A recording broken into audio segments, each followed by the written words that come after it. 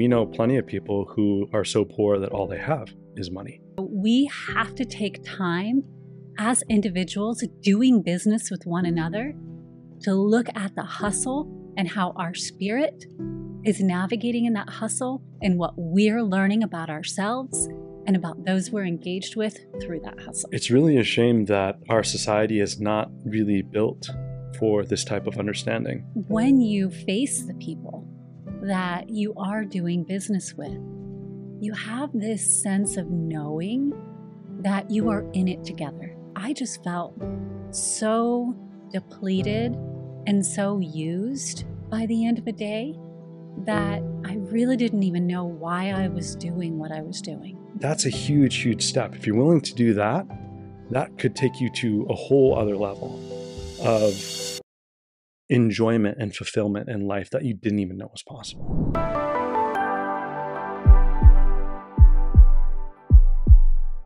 All right, so how many times in this quest that we've been on have we been told that there's no chance that you can hustle and be a spiritual being? Like, too often we are told spiritual people are just all about oh, you have to be peaceful and passive. And I think it's time that we take a little bit of our discussion and debunk that myth and show that you can have spirituality and hustle and you can align your goals with your soul, right? In this world of duality, we often see a lot of spiritual individuals who are so focused on the spirituality that they aren't too focused on the business side, right? And then it's kind of flipped. Oftentimes you see people so focused on the business side that they're not bringing their spirituality into their business. And so what we're talking about here, like bringing the spirituality of hustle, it doesn't have to be one or the other. The reality of true spirituality is coexistence, right? Yes. And so this means that we aren't limited to one side or the other. We don't have to be so aggressive. And in business, it's like, oh, business, aggressive, like, ah. And then it doesn't have to be like, oh, spiritual. And then there's nothing. Not to put any judgment on anything. It's just that there is a happy medium there, and that we can be very aligned with where we're at with our souls and with our spirituality, and breathe that into the business and still have a business that is quote unquote successful in what we desire it to be, and impactful and sustainable, or any of these things that we feel is in alignment with our soul and our spirituality. And we can be assertive, we can be connected, we can understand that business is all about relationship and it's not one-sided. You know, these are practices that I think it's important to debunk on either side, and recognize that there have been and there are currently plenty of individuals who are spiritually aligned with their goals and breathing that into their business to create an impact. Yeah. And ultimately, I think it's all a myth anyway, because even if you're an individual who has a very spiritual business, right? And you are one who is passive in your approach, it doesn't mean that you're not out there hustling. I've watched these individuals. True. And they are still hustling. It's just they've chosen a different approach to how they hustle.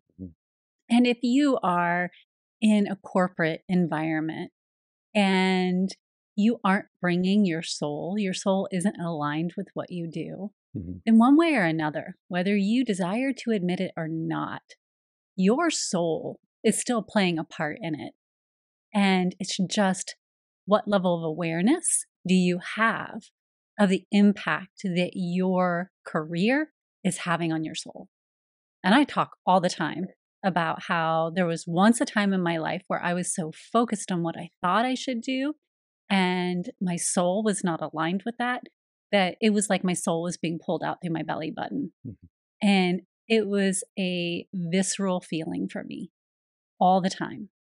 So there is spirituality in the hustle, regardless of what path you're going down. But what we desire to talk about is how you align your soul with that hustle, right? And that you understand that if you are one who was where I was once upon a time in my life, and you're like, they're just being soft.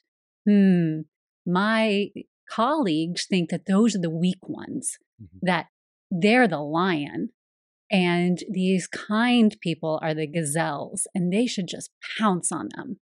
It's really not true, because now I'm one that someone might think is a gazelle, but I'm not. Because there's a difference between being aggressive and assertive.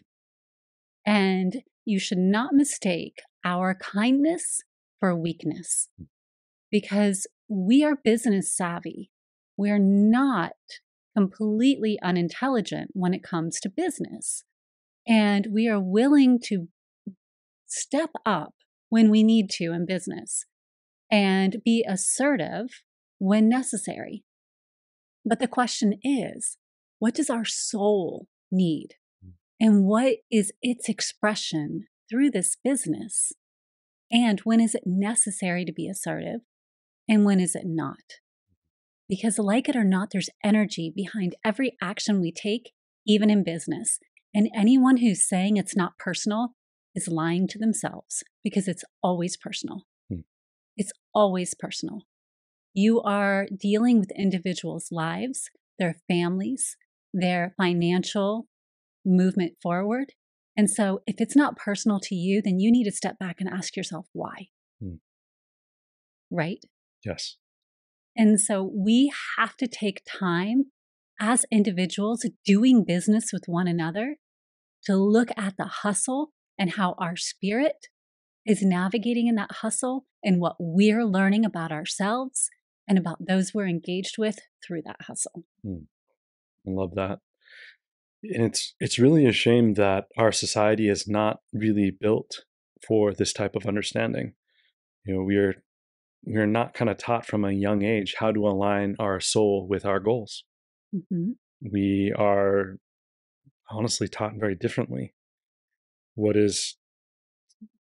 kind of taught, hey, this is how you're successful, and what does that even mean? I mean, for many years now, it seems like it's been how much money you make that makes you successful. But we know plenty of people who are so poor that all they have is money. Yeah. And that's a huge aspect. How many people have a ton of money and have been deemed successful, but have lost at what cost, right? They've lost their relationships. They've lost their family and friends. They've lost all that is important to them or that they truly value. And so then they have to buy the things in order to make them happy, and then create a void that is unfulfillable. Yeah. And not to say that you can't make a lot of money and be happy. You absolutely can. This is not what this is about. Yes, 100%. But this is about understanding, is what I'm doing and what I'm dedicating my life to aligned with who I am as a person? And if the answer is I don't know, that's actually a great start. Because most people don't take the time to even ask that question or reflect in that question. That's a huge, huge step. If you're willing to do that, that could take you to a whole other level of enjoyment and fulfillment in life that you didn't even know was possible. Yeah. And that's not to say that whatever it is you choose to do for your career, when you do find that alignment with your soul, that there won't be challenges or there won't be tasks that you don't enjoy. Because, like it or not, there's always those things that are not your favorite thing to do. But when you come at it from that awareness of, hey, what am I learning about myself through this process? What am I learning about the world around me through this process? And how can I continue to grow with this learning? Then it does become hustle for the soul, right? You expand in so many different ways that you wouldn't have known possible. versus what I went through previously, where I just felt so depleted and so used by the end of the day that I really didn't even know why I was doing what I was doing. There's such a different feeling that goes on. And then when you face the people that you are doing business with, you have this sense of knowing that you are in it together. That really and truly, the stronger you become, the stronger they become. And the stronger they become, the stronger you become. Mm-hmm. And I know we've thrown a few people off in our approach to doing business because we don't believe in competition. Mm-hmm. And it is different, but in competition, it's like I have to be better than you. But when we look at a market and we understand that there is growth enough for everyone, and what we have are collaborators, and that those collaborators, if they're doing well, then there's something I can learn from them. Mm-hmm. And I can take what I've learned from them and I can go in a different way. So the hustle is, how then can I take what they've done well, learn from them, and then figure out how I can apply it to what my soul is calling me to do? Mm-hmm. Because my soul wouldn't be calling me to do exactly what they're doing. Mm-hmm. It's going to call me to do something that I'm meant to do here. And so I need to understand, based on what I've learned from them, what I'm meant to do in that same arena, but different enough. Because there's 8 billion people here now? They can't possibly be in service of all 8 billion people. So, can I collaborate with them, or can I just garner enough knowledge that the collaboration is that now I can figure out what my soul is meant to do, making certain that I honor what they've done, but now find my own path? Absolutely. Collaboration also pushes the best out of all the parties, which then ultimately creates the most value for the customers, which is important because they create value and quality. Mm-hmm. If everyone is kind of pushing each other and collaborating to be better in that sense, then it's not a competition to squash everyone down and one rises above everyone else. How is that really benefiting the whole? Right. I would offer it's not. But when there is understanding from this place that there, as you're saying, there is more than enough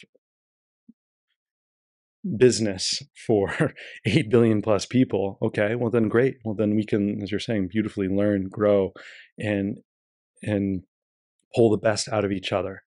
And that's how I know that's how I would like to do business. And that's how I would love to see, like when I buy a product, that's what I love to look in from businesses that I buy products from, right? Like what are they doing to not only what impact are they creating on the world around them? What are they doing what are they learning from their like companies in their industry, and how are they continuing to evolve and grow, not expecting them to be perfect, but anticipating them to be aware of the customer's needs, and then what is possible in the future. Those are incredible aspects that I know I desire to invest in when I look at other companies. Exactly. And I'm going to go back to what we talked about in a previous podcast with that symbiosis, Mm-hmm. right? And what we saw in our tour in South America and the trees. Mm-hmm. Because we were talking to one of the individuals who was guiding us through Patagonia, and he had previously been a scientist and was studying a bunch of science. And he said, yeah, there was a scientist who had been studying social sciences and had learned that the true evolution, if we desire to have true evolution, is going to be on symbiosis and not competition, because competition is like parasitic and will inevitably always tear down whomever it is that is feeding off of the other. And so there can never be a true strong movement forward. However, if we look at ourselves as the symbiotic relationship, where we are constantly feeding one another and lifting each other up, then we can truly evolve and we can move forward. And so if you look at it in the plant species, where if a parasite comes in and takes over a plant, eventually the plant will die and so will the parasite because it no longer has anything to feed off of. Same is true if you look at symbiosis. When a symbiotic relationship forms between a plant and another plant and they come in and they feed off of and support one another, then they grow taller and stronger, and they over time can really live a lot longer together. That's the difference between competition and collaboration. And so if we truly desire to have the spirituality of the hustle and unite together and have evolution in a marketplace, all we have to do is look at the world around us. Mm-hmm. We truly just need to look at the world around us and say, which one's going to get us to where we want to be? Yeah. Hey, thanks so much for watching. We really appreciate it. I'm Austin, co-host here at the Heart Leader Podcast with Amber. And if you haven't already, please take a quick moment to like and subscribe below. It helps us know we're making amazing content that you enjoy. And thank you for your support. We'll see you in the community. Back to the show. The ironic thing is you always hear, well, it's nature versus nurture. And what you just pointed out is that symbiosis is nature. That is evolution. And so it's very ironic because the very thing that they're going against when saying that is actually not true. Yes. And I'm sorry, I keep like bumping this microphone. I got to get used to this whole setup. So if you hear, that's me. For anyone who's listening to this, I'm clumsy. One thing that I think it's important that maybe we can kind of start to discuss is there's a lot of societies still, cultures still that are very focused on, it's not about what you're passionate about. It's not about, your goals. It's what makes you the most money, or it's what, what you can do to support your family and all these things, which I understand the purpose behind it. It's not that it is important to support your family and to support yourself. And so that you can actually have a life and enjoy things and take care of your family. I mean, these are beautiful, important things. But I think the miss is that it's when you can still be in line with your goals and your spirituality and what you do in life and still support yourself and your family. It's not a limitation to one or the other. And so I think it's what can someone do maybe, or what questions can people start to ask themselves if they realize hey, I've grown up in a system or a situation that did not value aligning my soul with my goals. And I'm already deep into, or I'm maybe I'm starting college, or maybe I'm 10 years into working and I'm doing something I don't love. And what are some of the practical things that people can start to do to recognize, instead of just kind of quitting and then being like, okay, now I don't know what to do, because that's not going to get us anywhere either. So what are some practical steps that people might be able to do to help themselves? It's a tough question because I've spent a good amount of time in cultures where it is very prevalent and important, right? And you can't just stop and say, look, my family has been doctors or lawyers or been in this store for generations. And now, because I desire to go do something else, I am simply going to step away, and my whole family has to pay the price for me making a different choice. And so then there is this whole different structure. And we can't sit here in these chairs and say that we have an answer for that, because we don't. And there's also some families, like we just talked to an individual. He's the first one to get out and get a strong job for his entire family. He's paying the bills for everyone. It isn't his passion. It isn't what he desires to do. But he has a whole family, like extended family, depending on him to pay the bills. And so there are situations where aligning your soul with your goals, well, what are your goals? Are your goals to help pull your family up and show that love and that unconditional love for family, even if it isn't igniting the passion that you have? This individual had other passions, but his biggest passion was to take care of his family. And so that was his goal. The other individuals, maybe their passion isn't to take over the store or to be a lawyer, but it is to honor the tradition of their family. And so that is the goal of their soul. But then what they can do is find other ways to honor what lights their soul up. So a hobby could be what lights their soul up. Or on their time off, they can find those other things. But truly, you have to ask yourself, what is my ultimate goal for my soul? Is it to be an expression of unconditional love toward my family so that I can show that, no, this isn't what I enjoy doing with my free human time, but I'm going to do it because this is who I honor, treasure, and cherish, right? And we're not going to know that. I love that. And that's such a beautiful perspective, because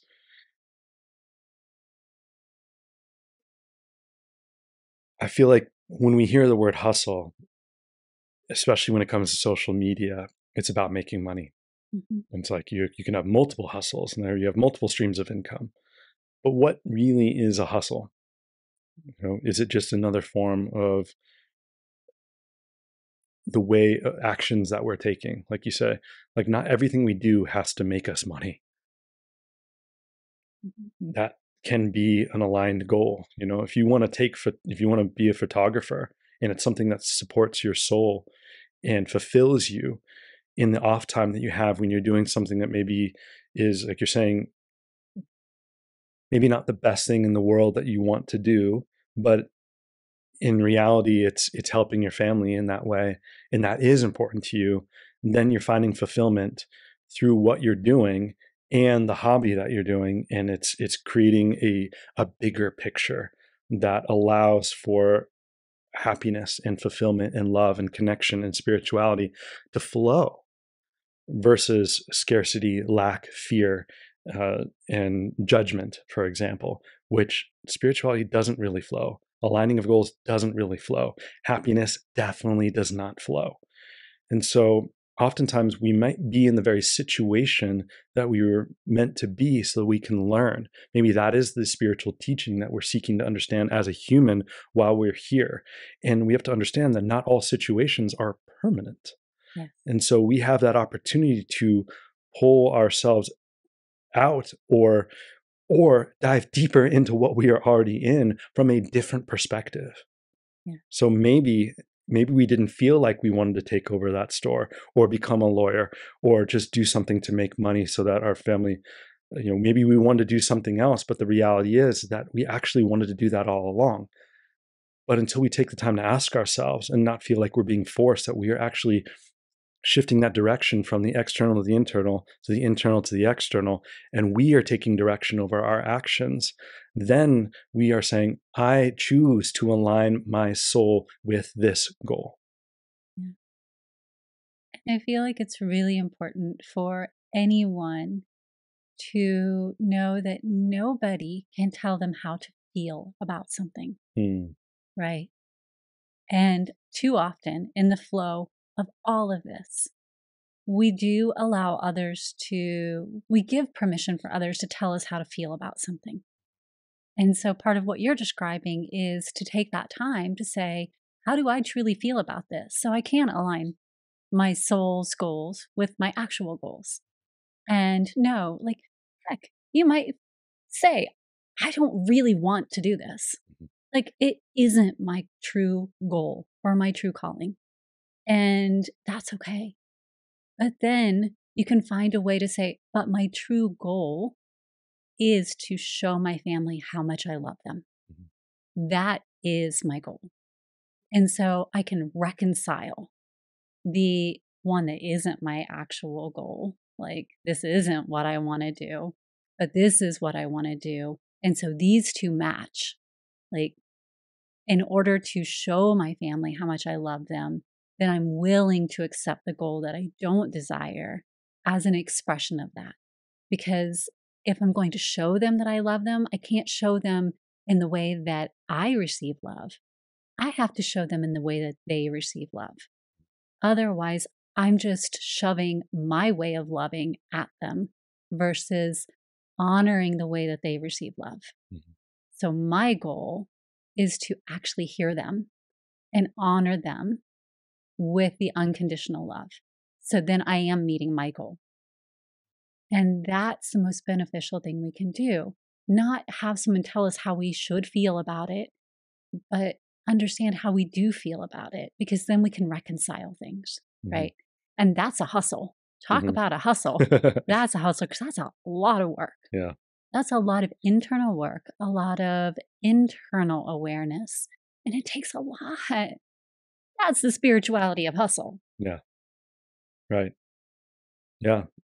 And in addition, you could be in a job that makes you happy, but maybe you never thought about it as being a spiritual advancement for yourself.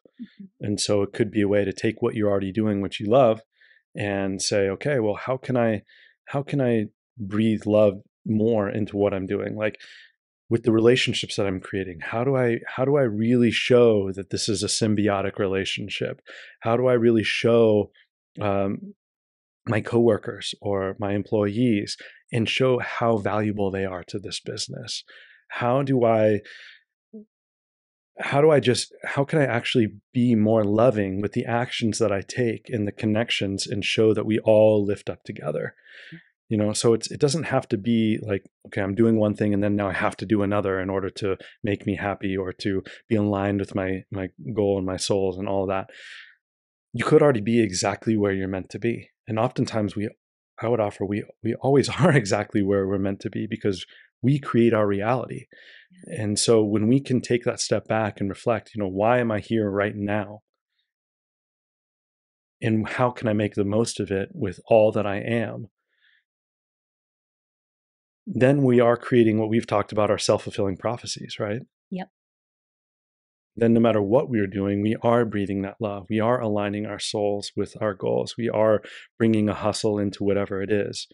And that could be life-changing for what we're doing. That could take a business that might be failing and turning it into something that is flourishing. It might take a business that is flourishing and make it even greater than it possibly could have been imagined. Or it might take something that, financially is doing well and culturally not doing well, and align so that everything is connected and have more oneness in it. And maybe that might be exactly what's needed. And so there's no right or wrong way to do it. It's just this opportunity is to recognize, am I aligned or am I not? And to be strong enough when someone else is telling you that it should be this way, to be aligned with your soul enough to say, this is who I am, this is the expression of that, and hold to that expression. And I'm just going to be completely transparent in this one. Like, we get a lot of people telling us what we should and what we shouldn't do with what we are doing here with our movement. And one of those things is, we were told, you have to find your thing, right? What is your thing? And you and I sat with that for a while. Like, what do you mean our thing? Our thing is love. Like, we are love, like a movement of love. Love is our thing. Love through connection. Love is our thing. And though very kind and very desired to help us get to some next level, it's like, no, what is your thing? Like, do you hold interviews from beds? Do you, like, what is your thing? And we had to sit with ourselves. Like, that's the hustle. They want a hustle. Like, what is your shtick? Or gimmick. Or what is your gimmick? Yeah. What is your catch people? And we sat with it and we're like, okay, do we need a thing? Or do we need authentic? Do we need to talk with people and help people know that we see you? And as important as it is, like, nothing against having a thing, because having a thing is great. And that may be their authentic expression. So, there's nothing wrong with that. A thing or a gimmick might be how they authentically express whatever it is that they express. That could be fun. Yeah, absolutely.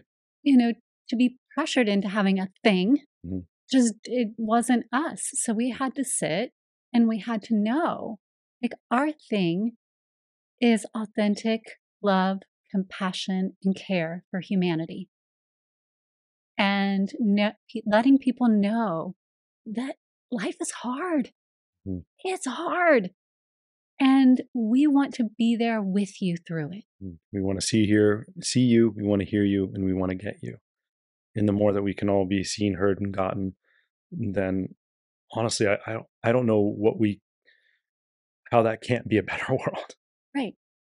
And so the hustle in that is that we have to be available a lot because it's a big world and a lot of people are hurting. And so the hustle isn't creating an image, it's being with you as humanity. And that's the spirituality in our hustle. And so I desired to put that out there because we're not going to have a thing. We're just going to be love. And we do love you. And we look forward to you tuning in to more, because we got a lot more. We got a lot out here. And we look forward to hearing from you. If you haven't had a chance yet, wherever you are, take a moment and subscribe. We love to see the little subscribes and the likes. We'll see you in the next one.